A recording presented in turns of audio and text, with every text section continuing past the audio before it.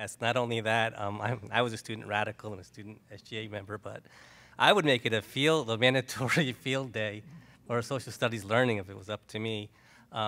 Just to be honest, I was suspended for 10 days when I was a junior for refusing to stand for the Pledge of Allegiance because my math teacher said I had to.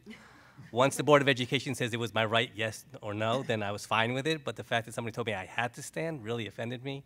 So I was willing to take the 10-day suspension for that. So absolutely support student radicals. That's where we make a difference in the world.